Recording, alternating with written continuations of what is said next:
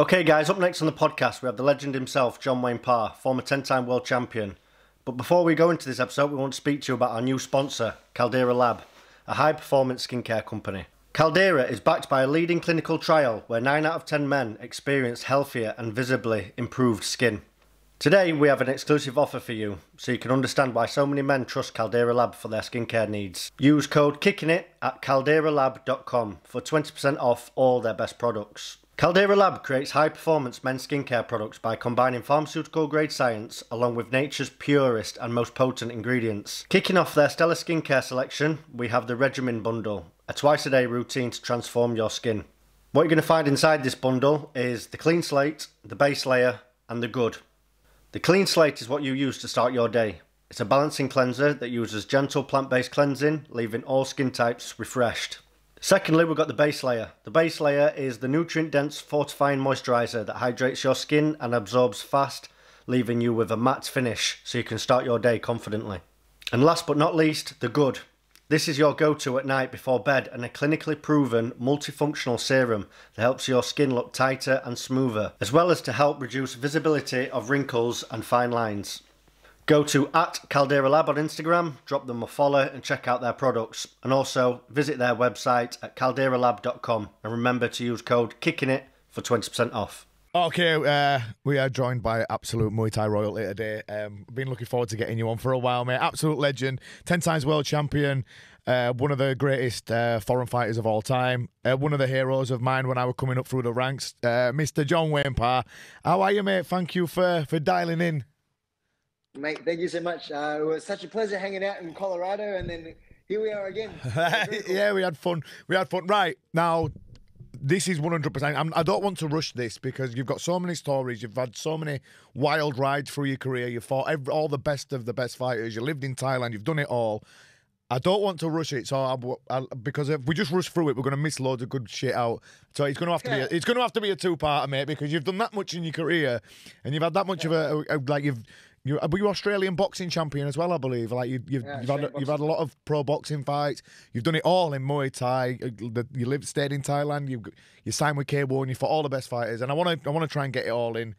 So just starting back like right at the start, then, because let's just go from there and go through, because you had a wild journey. Why Muay Thai? Yeah, it was the closest martial arts to my house at the time. Okay. So I started Taekwondo when I was 11. And I thought, Taekwondo, this is it. I want to be a Taekwondo guy. And then you see the footage of the guys in Korea doing the katas all in line. Oh, how good does that look? I want to go to Korea. And then about a year and a half later, the school closed down. And then about 6 months after that, kickboxing came to the same hall that the Taekwondo was in. I'll give this kickboxing a try until I find another Taekwondo school. And did my first class, and it's like, oh, this is amazing. And then at the same time, the movie Kickboxers came out with Van Damme, going to Thailand.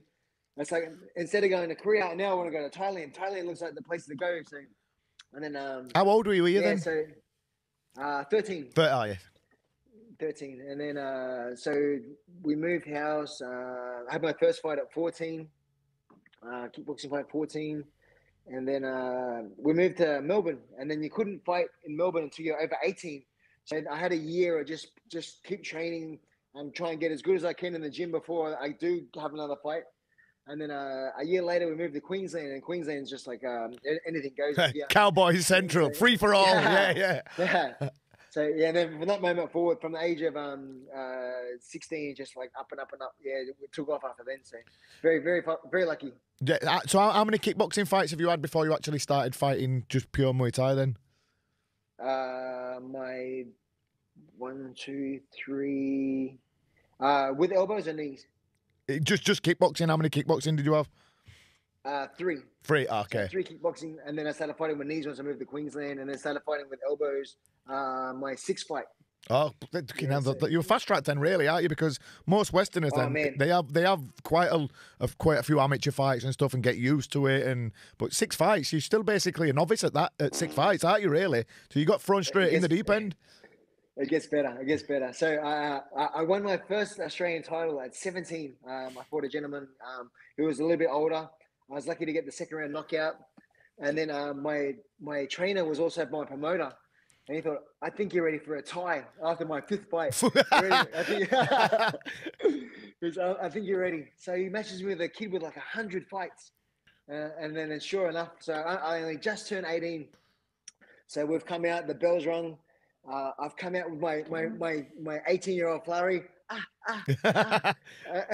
And then the Thai just dropped his hands and he just smiled. And then he put his hands up and just coming for me. And I said, oh no, I'm dead. And then so he threw a really hard leg kick, and he kicked me so hard that I lost my balance. And I caught the second bottom rope with my hand. And then he doubled up the leg kick, and his whole shin went across my face. Out cold, the lights are all swaying in front of me. I thought, oh fuck this, I'm not getting up. Yeah. So I stayed down, and then I thought to myself, you know what? I never want to fight another Thai again. That's it. I'm done. No more Thais. Yeah. I'm out. These guys are too much killers. No way do I want to put in that circumstances ever again. And then little did I know, blah, blah, blah. A couple of years later, I was there living the dream. So crazy how life works. Yeah. So obviously you're saying there, like, obviously you didn't want to fight any more Thais again. What flipped the switch? Because obviously you went to live in Thailand and that you were going to fight all the Thais, and you went to live and train and breathe and do it all how they do it. What flipped the switch and made you change your mind? So I was very lucky that I got sponsored. I had a few more fights. I won I was on a bit of a tear. I had a couple of knockout wins, and then won the South Pacific title. It was a very hard fight. I got dropped in the second, got an 8 count, managed to hang on, and then I ended up winning by knockout with 30 seconds to go in the 5th. Nice. And then my sponsor, who's Thai, he said, "Oh, last night you showed a lot of heart. I think you have the potential to go all the way. How would you like to go to Thailand?" I'd love to go to Thailand. I said, "I'll tell you what I do. All you have to do is organize your passport, and then I'll do the rest." So I went to the post office, applied for a passport come, went down to the restaurant. Hey, Richard, my passport came. So he grabs me by the wrist, leads me down to the travel agent. I want 1 6-month open ticket, please. And then like pretty much on the spot, he said, look, everyone goes for a week or a month, but that doesn't get into the system. If you go for 6 months, and then you'll have a more muscle memory and you're more Thai culture. So if you can last 6 months, you make me the proudest sponsor in Australia. But if you come back before that, me and you are done. Wow. Yeah, pretty much. Yeah. No, I can do it. I can do 6 months. So I go to the camp. I go to Sijitong first for 3 months. Wait, how did you find out about Sijitong then? Did you ask around, or were it just like? So my Thai trainer, his family lived in Pattaya. Okay. And then Sijitong was only a 15-minute push bike ride from where they're living. So so I get to Thailand, I get introduced to the family, and then one of the brothers, you're going to be staying in my room. We're going to share a double bed for the next 3 months. And he goes, I'm sleeping beside this guy. I have no idea. He can't speak English. I can't speak Thai. And then we lived side by side for 3 months. And then, as much as I loved Sijitong at the time, there was an influx of Westerners because no other gyms wanted flungs in gyms back then because we were the bad guys. Yeah. No falang, no. We no teach you. What year were this in then? How long ago were this? How old were you here? 1996. 96, 19 years old. Yeah. And then I stayed in Sijitong, and then I get 3 rounds in the pads, and then I do 30 rounds in the bag, and it'd be time to go home. So the Westerners the Westerners had to clinch the Westerners. The Westerners had to spar the Westerners. And the Thai stayed in their own ring and their own sort of separated themselves. Yeah. The Westerners were the money, but the Thais were they were being famous over there. So I thought, screw this. I'm not getting any. I'll change. I want to change. I'm not getting anywhere. So a friend of mine at the time, his name was Timur. He was there. He was a regular. He was friends with Danny Bill, and he was backwards and forwards all the time. And he said, "Let's go to jockey gym. Let's go to jockey." So we jumped on a. No, sorry. I ended up having a fight on the Songgan Festival. Oh yeah. So open stadium out in the car park. Yeah. I'm the last fight of the night, so no one's seen me fight before. And something or other, because I'm the Westerner, I was the draw card. So and then as I'm walking to the ring, the promoter says, "Hey, if you knock this kid out with an elbow, I'll give you an extra 1,500 baht." Oh, Deal. holy shit, holy shit. So the whole fight, I'm like elbow, elbow, elbow, elbow. End up stopping him in elbow round 4. Oh, So nice. I got my 1,000 baht prize money and my 1,500 tip. So I walked away with 2,500. Which So was just for all the English listeners who are wondering how much 2,500 baht is, it's about £40. It's not a lot, is it? Like, do you know what I mean? The kids these days who are all getting signed to one championship straight away, they don't know how lucky they are because we were just doing it for fucking peanuts like that. When you go to live in Thailand like that, you've got to start from the bottom, haven't you, and work your way up to the good purses. Oh, it's so crazy. Yeah. So 1,000 baht was 50 Aussie. And then I made $150 for my first fight, but already made my mind up. Oh, sorry, I won the fight. I come back and all the Thais going, "Hey, you're really good. now we're gonna start training you properly." And it's like, oh, I've already made my decision. I'm out of here. So I end up a couple of days later, jump on the bus, we go to jockey gym, and the same again. Where me and the team were the only Westerners there, so it's all Thais. Was Somrat there at this point? No. No. Okay. No. So they do 3 hours of Thai pads, and then we'll be the last on the pads, and then it was all half-hearted, and even that was terrible. And then luckily for me, Sanctin Noi came to Australia to fight Johnson. Okay. Yeah, they flew together on the plane, sitting beside each other on the plane. They were telling each other their injuries because they thought they were going to fight Australians when they got here. And then when they got here, the promoter said, "Hey, by the way, you're fighting each other." And we're like, geez. So Sanctin was here with the Thai team for 7 days. And while he was here, Richard was taking care of them every day, bringing them rice and giving them pocket money and then buying them like Oakley glasses and Levi jeans and just looking after them. Yeah. And then after the fight, Richard said, "Hey, is there any chance you can look after my Westerner when you get back to Thailand?" And like, Westerners, please, we've never had a Western in our gym before. We're not really, And then Richard ended up begging them, fine. So when Sanctin got back to Australia, he came to the jockey gym, knock on the gate, Sanctin's at the door. "I'm looking for a Wayne." And it's, holy shit, that's Sanctin Noi. And then, I'm in the taxi, and then next thing you know, I'm getting to know him in the taxi. And then I got to the camp. So Sanctin gives me a quick rundown of the gym. All right, so here's your toilet with no toilet paper, the Scott toilet. Here's how you wipe your hand with your butt, with the water.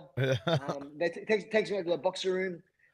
Okay, you'll be sleeping on the floor next to 10 other boxers side by side. All your meals are on the floor as well, so no furniture. Everything's like old school Thailand. So we train 3 hours in the morning, 3.5 hours in the afternoon, sometimes 7 days a week. And then, luckily for me, I ended up having 5 fights that year for 5 wins. Nice. So I've come back to Australia, and then I started working in the restaurant, cleaning plates and picking up plates and doing everything. And then luckily for me, the Thai camp that I was staying at, they rang Richard. "Hey, we think your Aussie boy has a lot of potential. Is there any chance you can send him back to Thailand again?" So Richard's like, "Hey, you want to go back to Thailand? I'd love to go back to Thailand." All right. So the first one was 6 months. That was cute. This time you have to promise me 1 year. Oof. So, same deal. If you come back before 1 year, me and you are done. It's like, So, no, I can do it. I can do it. I'll stay. I can do it. So I go back to Sanctin's, and then so we about 3 weeks into training, Sanctin's fighting in a massive show out in the middle of Pichit, which is about a 3-hour drive. So we get there, and then Sanctin goes the way in, and then Songchai, the promoter, he's like very annoyed. He goes, Danny Bill was supposed to be here. Danny Bill was the main event. I've got money off the government to promote a Westerner, and there's no Westerner here. What are we going to do? Yeah, just so if anyone don't know, around that time, Danny Bill was one of the greatest Westerners around. He was such a brilliant technician. Yeah. So my trainer goes, "He'll fight."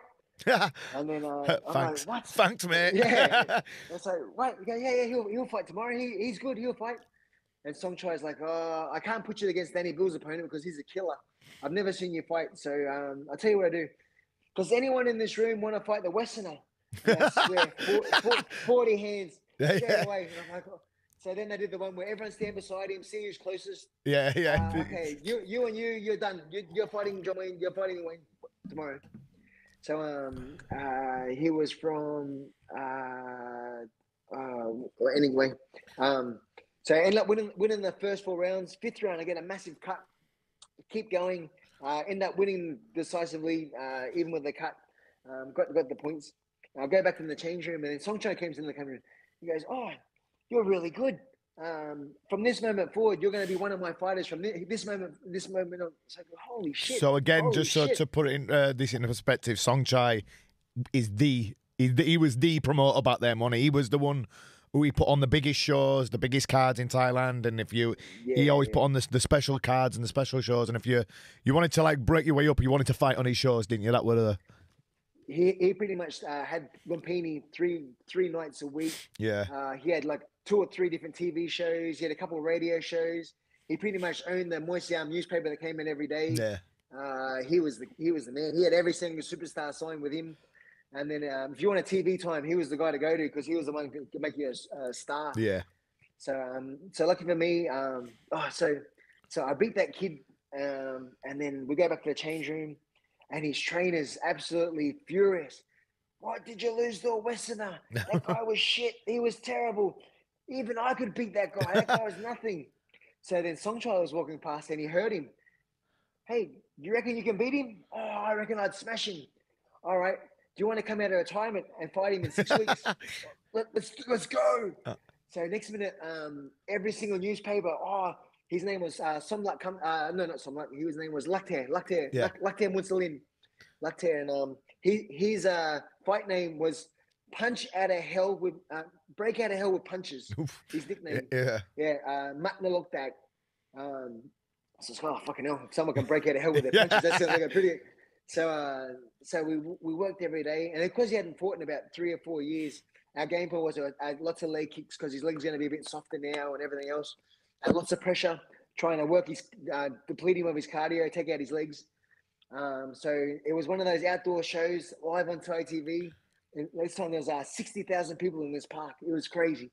And only my second big fight for Songchai. I said, holy shit, had to get a police escort from the change room to get through the crowd to get to the ring. Where were it? Were it at Sanam Lang? Were it at that park? This was in Satun. Oh, okay, right, nice. South of Thailand, near Malaysia. So outside, and end up stopping him in second. So now Songchai goes, you proved your worth now. Your next fight's going to be at Lumpini. I was like, holy shit. Because at that stage, no Aussies had fought at Lumpini before. Right. So I was like, this is the dream to be the first Aussie. So they matched me with another Muslim guy. So this is my 3rd Muslim guy in like doing a number on the whole gym. So my main thing was like to win, of course, but in my head, as I crossed the ropes at Lumpini, as my foot touched the canvas, in my head, I'd won. Yeah. Because I'd be the first Aussie then. So that's all that mattered to me, being the first Aussie. So I got out there. First round wasn't too good. Second round wasn't the best. And then I ended up getting a bit of a growling in the corner. "What are you doing? Why are you letting him attack first? You be first. Stop waiting. Stop being lazy. Go." And as soon as I did that, the whole fight just changed in. And then ended up stopping him in the 4th. So I was like, this is amazing. This is so cool. Yeah, and then I think that was my 9th straight win in Thailand. So from 0 to 9 straight, it's like, holy shit. How many fights in total had you had here? Because obviously these Thais are going to have 100 to 150, 200 plus fights, aren't they? Yeah. So when I first got to Thailand, I'd only had 13 fights in Australia. Wow. So now I'm on the 20, 25, 26 fights. Yeah. And then so they send out a reporter from Moi Siam magazine. So we're going to do an article on you. Oh, beautiful. So they asked me all these questions and everything else. All right, so grab your shorts and your mongkon. We're going to go to the park and take some photos in the park. Oh, cool. So we're out there, and so I'm trying to look at stuff. And then I could speak a little bit of Thai by this stage. And the reporter's like, "All right, now look nice and strong because this is for the cover." I'm like, "Excuse me?" He goes, "Oh, you didn't know? This is for the cover." Like, holy shit, no way. Again, this is a massive deal. Moi Siam is the magazine in Thailand that you want to be on the front of it. It's like well, in England, I'd say like the racing post for all the races and stuff like that. You know what I mean? It's the main sporting magazine in Thailand, isn't it? And then from what I know, I was the first Westerner to ever be featured on the cover before too. So Oh, it was nice. actually like, oh yeah, it was crazy. And then you know what it's like with all the outdoor news agents where they just put the magazines up. So wherever you go on the bus, I could see my magazine like every couple of meters. There's my magazine. There's my magazine. There's my magazine. It's like just pinching. It's like, holy shit, this is happening. This is really happening. Yeah. And then so I won my 9 straight. And then one day we're sitting in the lounge room watching the Thai boxing on the weekend, and then the commentators are announcing in a few weeks' time there's a massive show coming up. Sanctor Noi will be fighting Gang for this title, and this person will fight this person, and John Wayne Parr will be fighting Orono Pomungabun, and the whole place just goes silent, and everyone just stares at me. I'm like, what's going on? Yeah, I had no idea. That's typical Thailand, though, isn't it? Just shit like this just gets dropped on you when you don't know. I had no one knew I was fighting Orono until they announced it on TV. And John Wayne's fighting Orono, and everyone's just going. So I've had 9 wins because so for me, I've had 9 wins. I've been it's just another Thai. Yeah. And they go no. No. This is Orono. You're fighting Orono. It's just Orono. And then so yeah, we trained really hard and. So Sangten was fighting on the same card as me as well. He was the main event. I was the semi-main. So I fight first. And then, it was one of those ones where you're weighing at 8 and then you fight at 1 in the afternoon. That's tough. So I've only ever done that once, and it was so hard. It was very hard, yeah. So we didn't. It was the first time at that stadium, and we didn't know where to rest, and we didn't know where to eat. So I got one fried rice. And then they were supposed to do me until my fight. So, it was just like shit. So then the first round's not so bad. Second round, Orono throws me in the clinch, and then I get back up. And then 30 seconds later, he throws me down again. As I'm standing up, I feel my soul leave my body. You know that feeling where it's like I got nothing left. Yeah. And then, so I try to go for it, and then Orono ends up cutting me once, cutting me twice, and then I end up with they end up stopping the fight in the 3rd round from too much blood. So I end up going to hospital. I'm getting stitched up, and all of a sudden I hear Sangten's voice, and I go, Sangten, how'd you go? Did you win? He goes, what do you reckon? And I have a quick look up. Next minute, he's got a whole half his head. So we end up being on the front cover once again. So we're both from the same camp, both fighting in the same show, and we both got stopped round 3 with elbows. So it was one of those big. So yeah, it was pretty crazy. How many stitches did you get in that fight then? Because what's your stitch count on now? It's absolutely insane, and you've got about 360 or something. 350. 350, yeah. That's crazy. Yeah, so that one I got 21. So my first fight I got 8. My second fight I got 21. And then a few fights later I came back to Australia. I fought a gentleman from England, and he cut me 5 cuts, and that with 54 stitches in one fight. So in 3 fights I've got something like 86 stitches in my head already. So yeah, it's insane. But but it's one of those ones where you get to the stage where we're at, where you're expected to go to hospital. There's no fights where it's like I know that I'm going to go to hospital after the fight. Win, lose, or draw. Something's going to happen. We're just going to take a short break to give a shout out to our sponsors, Manscaped. If you're anything like me, you probably haven't purchased a Father's Day gift yet. But not to fear, the leaders in below the waist grooming are here, and I'm talking about our friends at Manscaped. They're saving the day yet again with a total package for the father figure in your life this year. It's time to upgrade his game from waist to face with this exclusive offer. Have him join the 8 million men worldwide who trust Manscaped and get 20% off and free shipping with the code KICKINIT.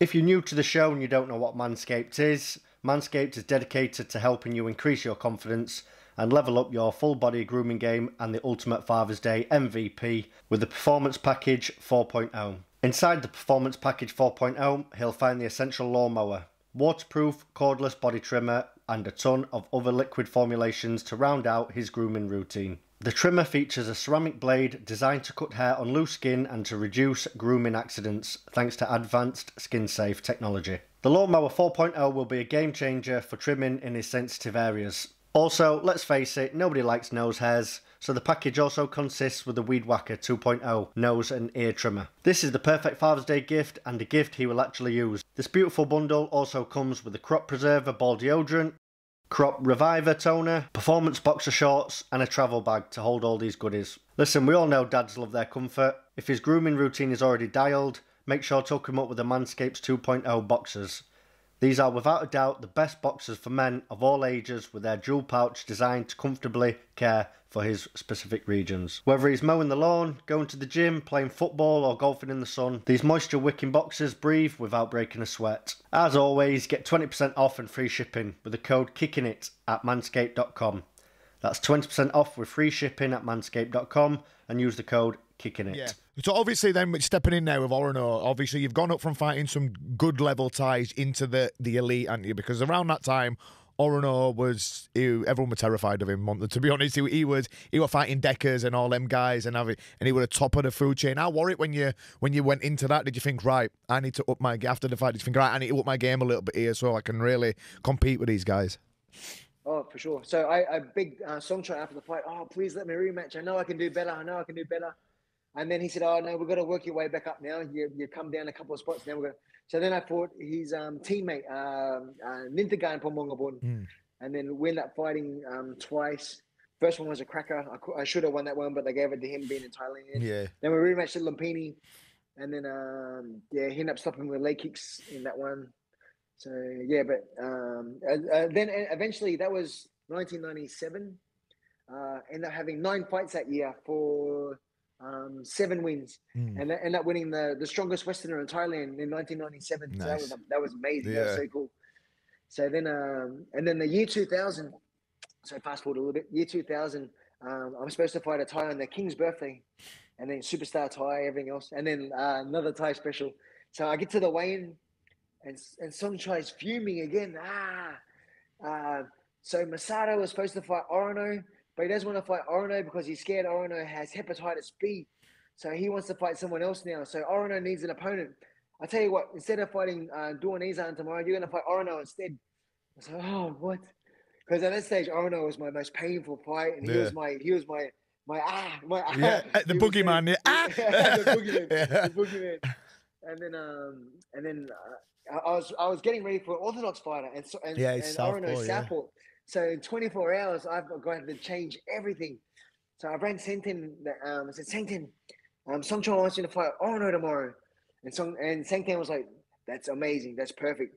I have the perfect game plan. I'll tell you tomorrow. Well, I don't want you going over your head too much. So I'll tell you tomorrow so you get a good night's sleep instead. Good night's sleep. That's the last thing I do. So I'm shitting myself. I'm so terrified that I'm fighting Orono again. And then the next morning I wake up all excited. Okay, so Sengten, what's the game plan? I said, well, you know how Orono's Southpaw?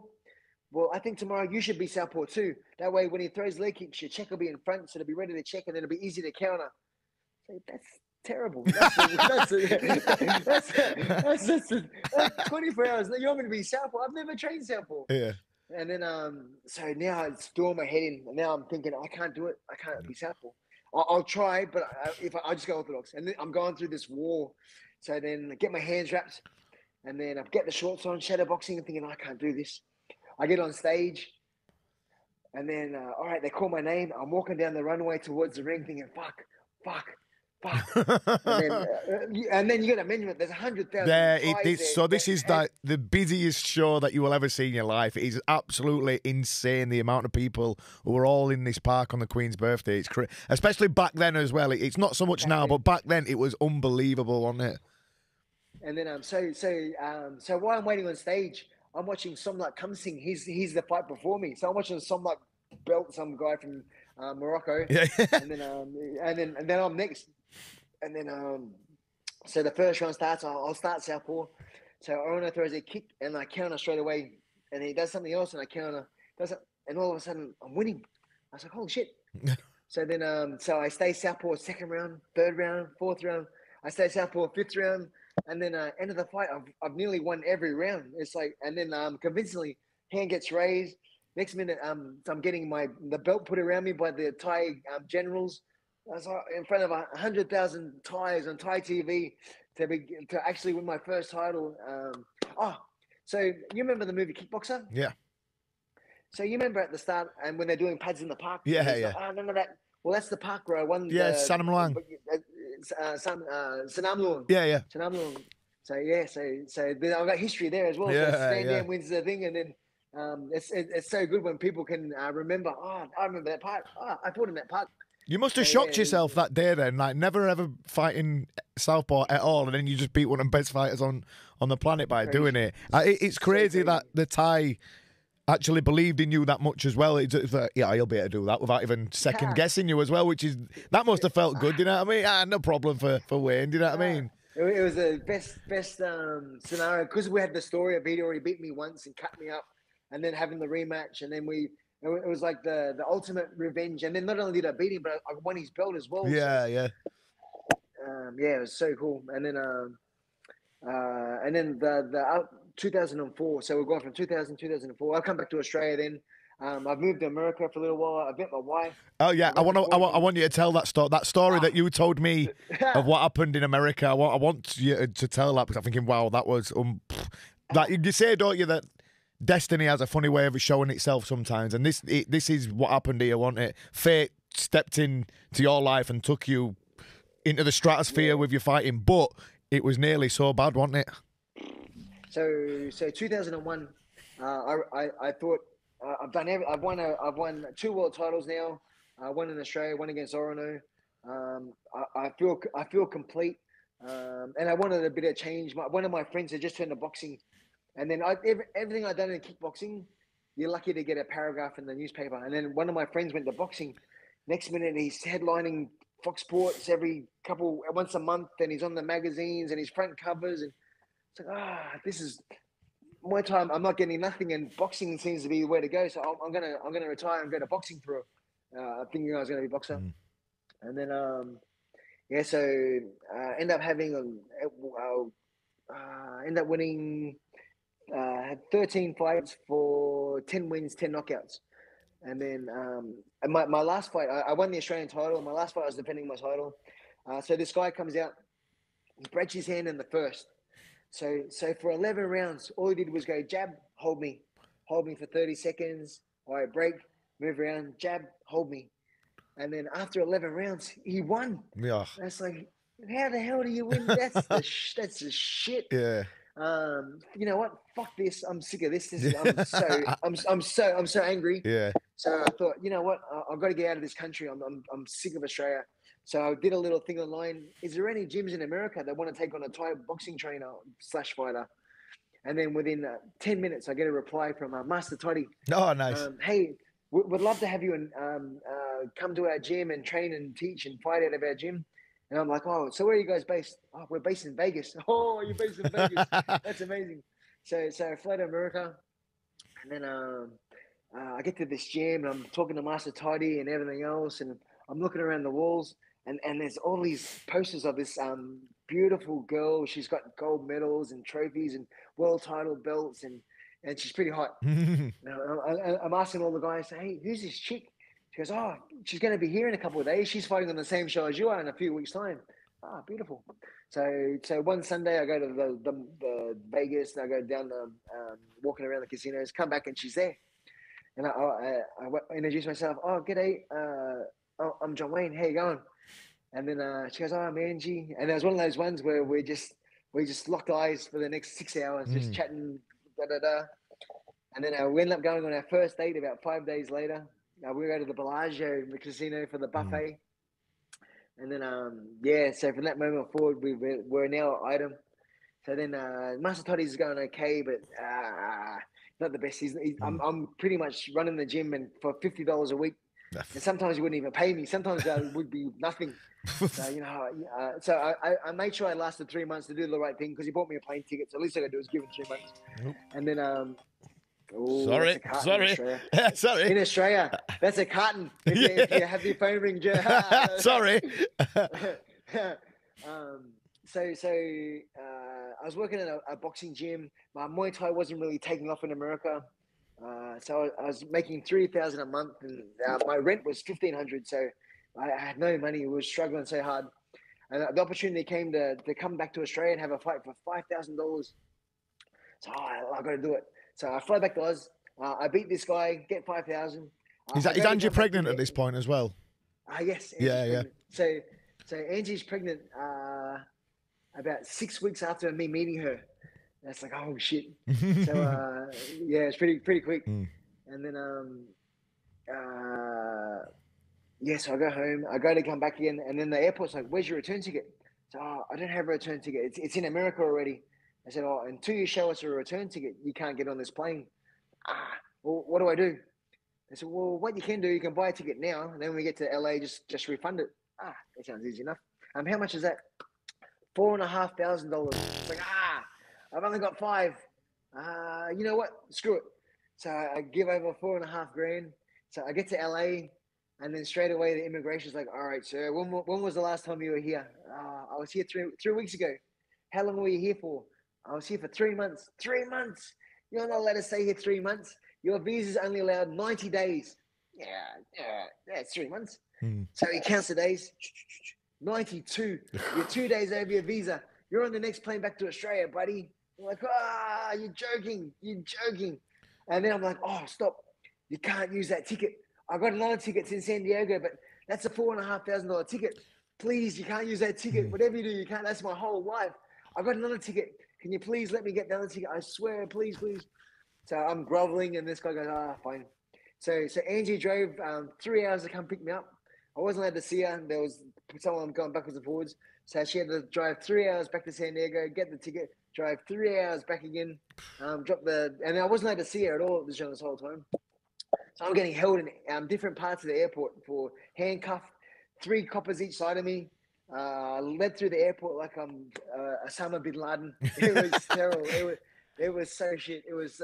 I never felt so small my whole life. People just pointing at you, going, "Oh, look, there's a terrorist." It was terrible. And then, so I ended up getting held in the airport for 36 hours, and then finally fly back to Australia. And then I take that ticket back to the counter. Can I please refund this ticket? They said, unfortunately, there's going to be a 6-week turnaround before we can get you that money for that ticket. So we'll let you know when we send it out to you. It's like, I got a wife that's pregnant. I got no money. I got no home. I got no car. I got no job. And then luckily, Angie sold our whatever belongings we had to save enough money to get to Australia. And then from that moment forward, as soon as the promoters heard I was in Australia, my phone wouldn't stop ringing. Hey, can you fight in a Super 8 in 3 weeks? Hey, Super League wants you to fight in Holland. Can you come? It's K1 wants to sign you now. Have you heard of a show called Contender? It's like, holy shit. Yeah, just it was the biggest blessing. If I had to stay in the States, I still would have been teaching boxercise classes, and it wouldn't have gone anywhere, and I would have just faded away. But luckily, as fate has it, even though it was the worst day of my life, it was the biggest blessing I could ever have asked for. So lucky. Yeah. So like you mentioned, then let's get on to a few of these because the Super League around Europe were massive at the time. I had all the elite guys from Europe. The K1 at the time. Obviously, you ended up fighting like Bukau and who else did you fight on that one? You fought some real big names on the K1 show. Let's talk a little bit about the K1. What was that like your first time? Because you fought in Japan a lot of times now, haven't you, as well? Let's pull it back to your first time when you went there, because Japan's a crazy place, isn't it? Oh, so it gets better. So I get asked to fight for the S1 at Rajadamnern Stadium in Bangkok. So it's an 8-man tournament. So I have to have 3 fights in one day. So I fight a Russian, Skabowski from France, and then I fight Nintagan in the final. Nintagan's beaten me 3 times in the past. And this is our 4th fight, and I finally beat him. So I ended up winning $1 million baht, a world title, and a trophy from the Prime Minister of Thailand. And then, so 2 weeks later, I'm booked to fight in Padova in Italy. So I stay in Thailand. I keep training. I jump on the plane by myself. I land in Italy, and then the promoter's like, "Okay, instead of you getting a room by yourself, you're going to share a room with Ole Larsen." So they squeeze into the bed at the feet of Ole Larsen's two beds already. So we're squished in there for a week. I fight Fadi Mirza. Yeah. He was a strong fighter, Fadi, wasn't he? Yeah. So I fight Fadi over 5 rounds, beat him on points. So I beat the 3 guys in Rajadamnern. Now I've just beat Fadi. I fly back to Australia, and the promoter calls me saying, "Hey, there's been a late minute pullout in K1. Do you want to fight Dwayne Ludwig on K1 eliminations in 10 days?" Sure. So a couple of days later, I'm back on the plane again. I fly to Japan, and then I end up beating Dwayne Ludwig. I drop him 3 times over 3 rounds and ended up winning on points. So I had 5 fights in 4 weeks in 3 countries. Yeah, it was my busiest month ever. Yeah, it was crazy. It was so cool. And then win. So had some money in my pocket for once. And then from the K1, after I beat Dwayne, then they signed me for 1 year for 3 fights. And then the next one was a tournament with Borkow and stuff. So at the start, so you want to hear something funny? Yeah. So when I fought Ludwig the first time, Borkow for Jordan Thai, and it was Borkow's first ever trip overseas. So then, because I could speak Thai, Borkow's like, "Hey, John, hey, where you going, man? Can I come with?" He was like the biggest puppy. He was like the ultimate puppy. So yeah, come on, little fella, I'll show you around. It was so cool. And then like we were besties. It was really amazing. And then a few months later is the K1 final. So I go back home, train. I fly back to Japan. I see Borkow. Hey, so what did Borkow? And he shuns me. He gives me the cold shoulder. I was like, oh, I thought we were the boys. What the heck?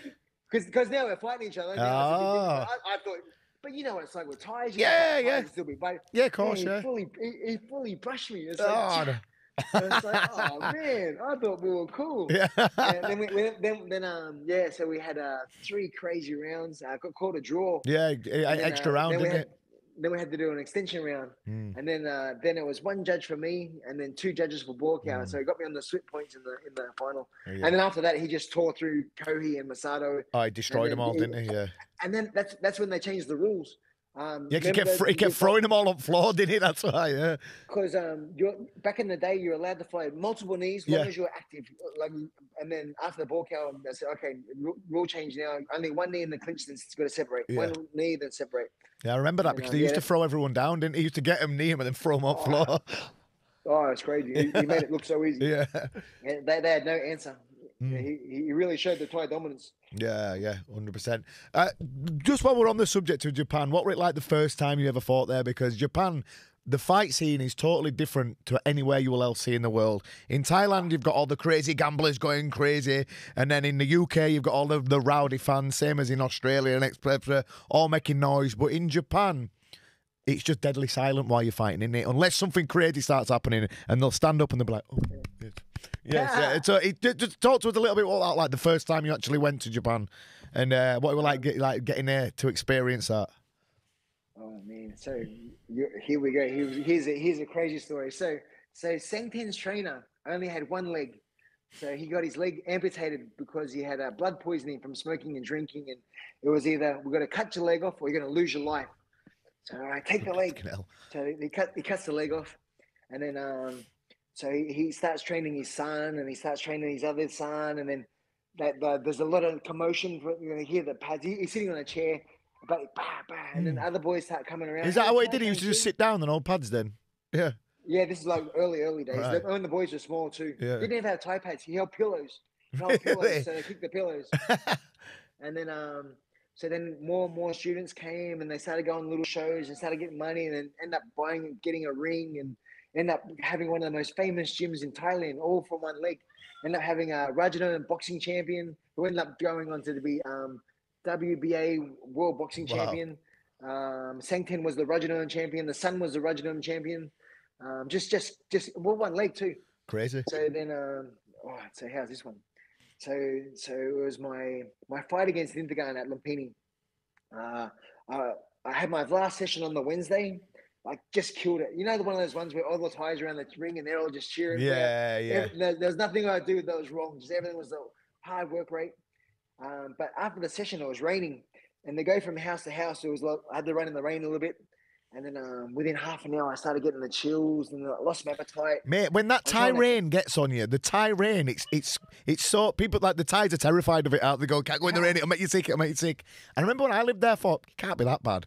Mate, I got caught in a shower one time and I was poorly for like a week solid. It ruined me. I've no idea what it is, whether it's the pollution out there or what that gets sucked when it's evaporated into the clouds or what. But it fucks you up badly, that Thai rain. So I'm in cold sweats, and I'm trying to tell the Thais I'm sick. I don't think I can fight in 2 days. Oh no. Whatever you do, don't tell PARR. PARR was down at the camp with the 1 leg. Don't tell PARR. It's okay. Don't tell PARR.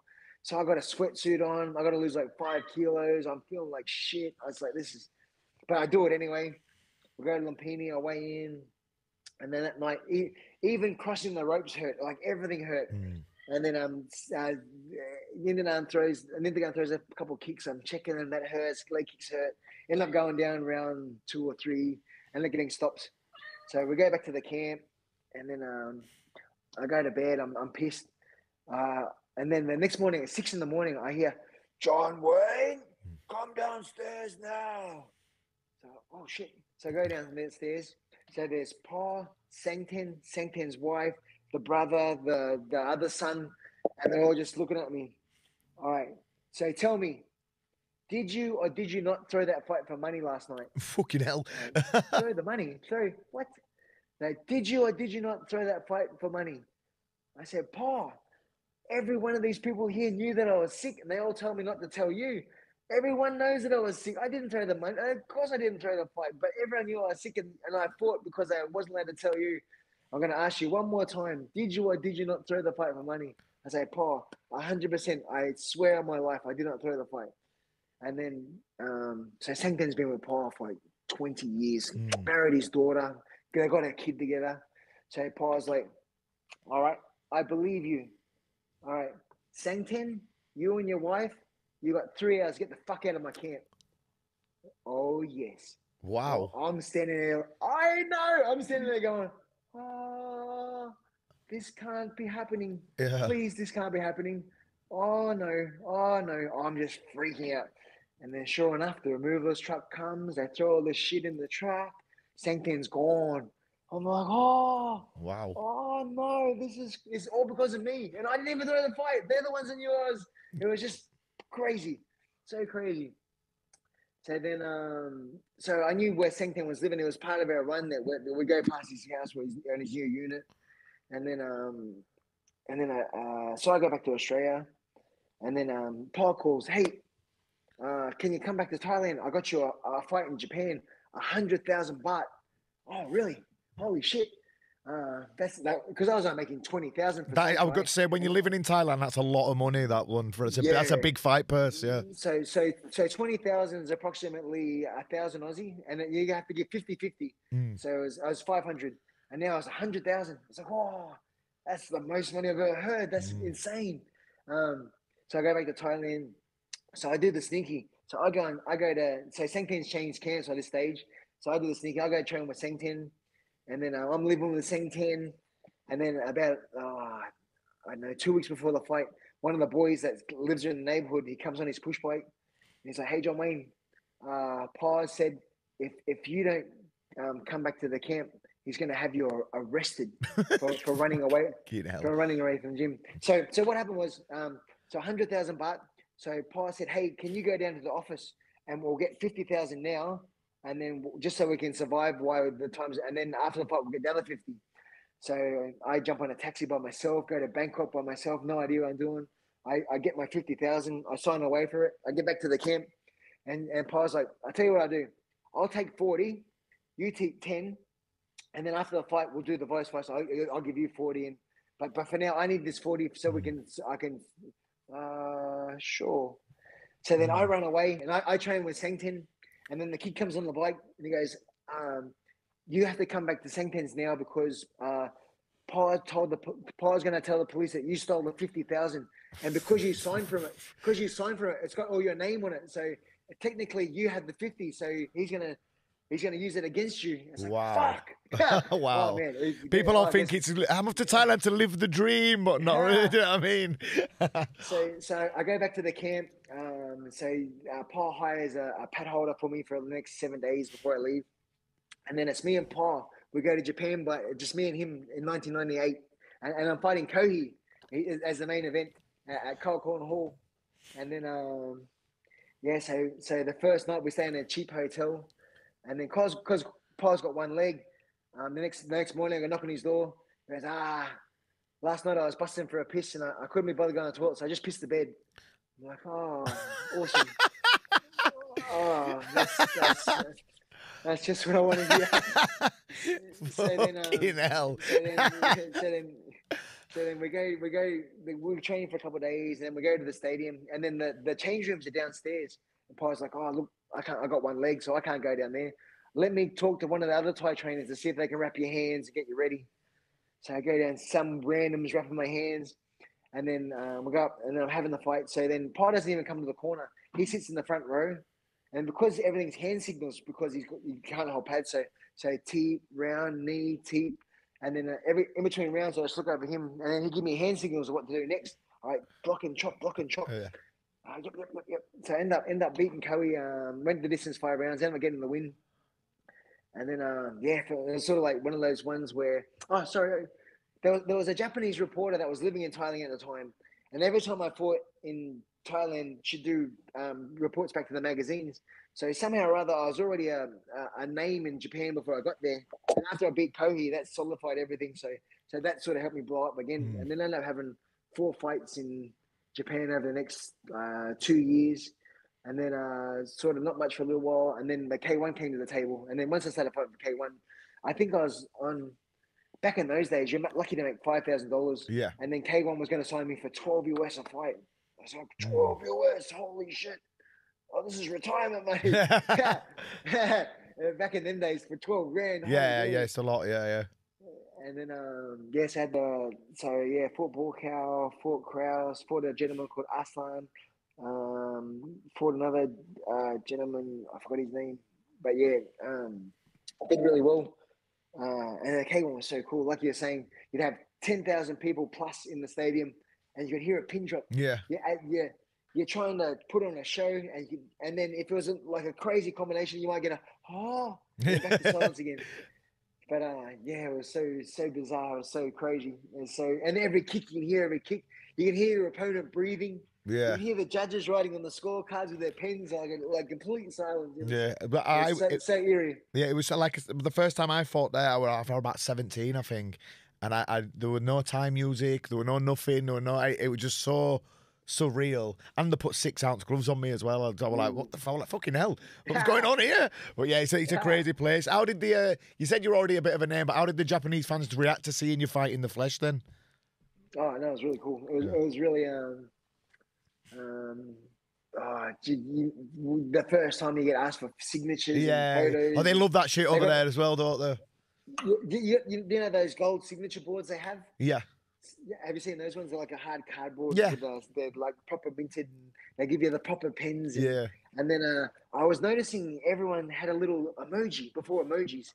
So they do the signature, then they do like a guy riding a skateboard, or they do a guy like something or something. So, fuck, I need an emoji. So I practiced my signature, and I thought, should I do a gun? Should I do this? And I remember the old West shorts had the cowboy hat. Yeah. The cowboy hat. So I started incorporating the cowboy hat to my signature. And then all of a sudden, when you give someone, they go, oh, so good. It was like really cool. It was just fun. Coming back. It wasn't until K1, that you realize how fanatical the fans are. So they pretty much live in the foyer of the hotel for 7 days. And then every time the lift would open, just 20 people would run towards the lift trying to get a picture or autograph or a selfie it's like, whoa, this is insane. This is crazy. And you'd have to get mentally prepared to go downstairs every time because you knew it would be 20 minutes of crap before you got outside. Yeah. But that's what makes it fun too.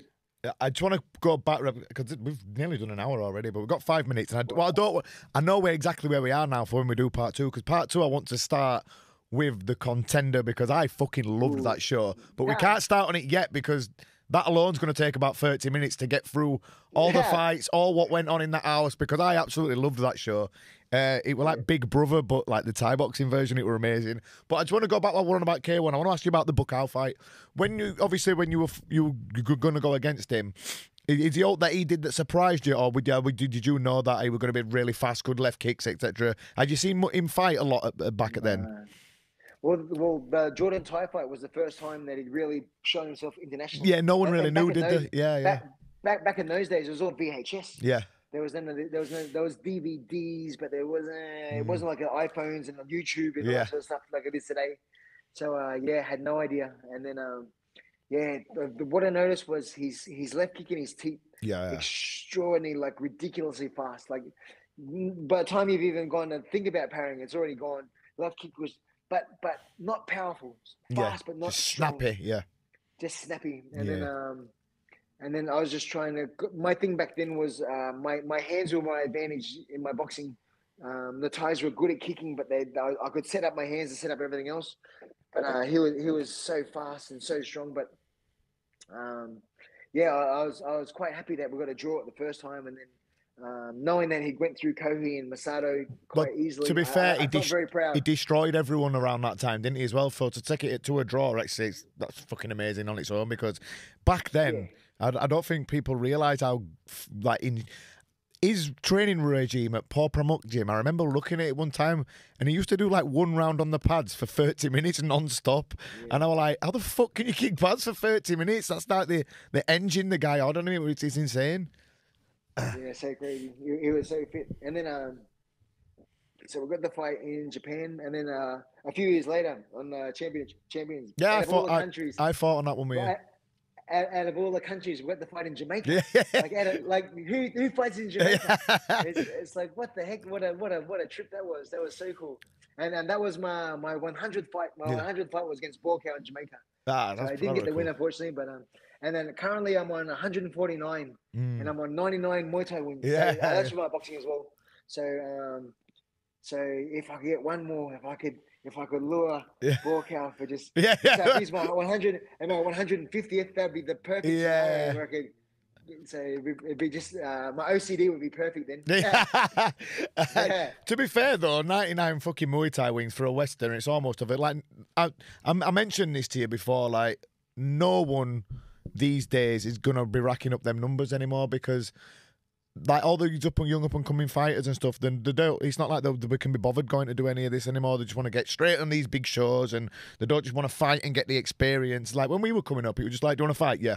Do you want to fight? Yeah." Now it's like all these fighters went, "No, I need to do a 12-week camp, and I need my nutritionist on board, and I've got to do this, and I need to do strength and conditioning, and blah blah blah."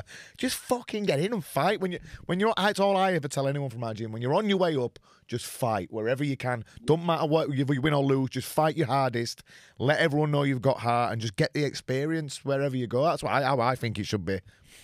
Oh, definitely. So kickboxing, Muay Thai. If you have to wear the chest guard and the headgear, and then it's still like a hard spar. You're still competing. Yeah. I was doing anything taekwondo fights just to fill in the gaps, just to be busy, and being used in front of crowds and all that sort of stuff. It all pays dividends later on.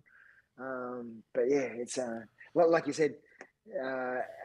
I don't want to sound crazy, but you see the kids these days, and someone makes $100,000, and they're like, "Oh, he only made $100,000," and it's like, fucking hell, $100,000. Yeah, holy shit. Yeah, that's taken me a lifetime to not even get close to that. So, and then but yeah, and then if you say anything, "Oh, you're just saying that because you're trying to help the promoter." It's like, no, I'm appreciative of my 2,000 or my 5,000, or if I got 10,000, like all that counts. So for someone to get 100,000 in one fight, that's doesn't get any better. Yeah. But I guess we're just the dinosaurs now. We still got life in us left yet, mate. But instead of fighting because you love fighting, I'm fighting because I want to get rich. That's what it seems to me now, that the reasons for fighting are just different. They're fighting for the fame, the money, the Instagram likes, whereas we were just fighting. There were no Instagram, there were no YouTube and all this business. There were no big fame. All we were just doing it because we just loved doing it. Ooh. So when I was in Thailand, so before phones, so before the internet, really. I had no Hotmail. I had nothing. So if I wanted to talk to Mum, I'd have to write a letter, and then it was 7 days to get to Australia, and then 7 days to get back. So when I got to be the first Aussie to fight Lumpini, "Hey Mum, oh, you wouldn't believe it, I'm the first Australian to fight at this famous stadium." And then 2 weeks later, "Oh, congratulations!" Like she has no idea. "Congratulations, son! It sounds like a big deal. I'm so proud of you." It's like, "Oh, thanks, Mum." But these day and age, if you did that and you posted on Insta, I'd be like, "Oh, yeah, of course, yeah, exactly." So I got one letter from Mum saying, "Congratulations, son." Wait, it was crazy. Yeah. Times. Right, mate. We're just coming up to an hour now, so we're gonna start part 2 with the contender, and there's still a lot to go after that. It might have to be a free party, to be fair. But just before we go finish, though, I've got a question for you on here, and this is... this is from Andy. No, it's actually from Andy asking if we had a good time in it. Now, this is actually from school who I run the podcast with. He's in the computer room over there doing all the digital things. But, so... If you had to pick any fighter for these questions, past or present, it could be anyone, boxing, Muay Thai, K1, anything. One to party with, one to take psychedelics with, and one to rob a bank with. Who would there be? So one to party with, who's that? I reckon Deckers. Yeah. Deckers. I've heard some stories about Deckers. Mate, I've heard a few stories. So when he came to Australia, he had one of his boys fighting Nathan Corbett. And then the promoter calls me saying, hey, look, unfortunately, they can't train here because Nathan's training here. Is it okay if Raymond Deckers brings his boy to train at your gym for the week? I'm like, wow. Yes. So every day, Deckers at the gym in the morning, doing his session, and then... we'd go for lunch and it'd be like 11 in the morning. Like, oh, what can I get you, Raymond? He goes, I'll have a beer, please. What a guy. It's 11 in the morning. He goes, yes, but in Holland, it's nighttime, so it's okay. So every morning I get him beers. And then his fighter has his fight against Nathan. After the fight, we go to the nightclub. I'm like, hey, Raymond, I'll go get you a beer. He goes, no, stop. Okay, now the fight is over. Now we party. Okay. So I want a double vodka on the rocks. You want some Coke or some orange? No. Double vodka on the rocks. That's all. I'm like, holy shit. You haven't even had a warm-up drink yet.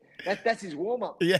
And then needless to say, loose. Yeah. Loose as, but awesome. So much fun. So much fun. Next one. Is there any fighter you could think would be good to take psychedelics with? And go on a crazy...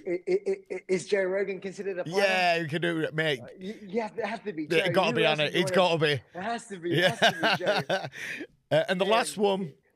He could personally introduce you to all the entities. Hey, this is my little buddies. Yeah. And the last one, if you're going to rob a bank, who are you picking? I guess you. Yeah. Let's go. Yeah. Let's do it. I'll wait in the car.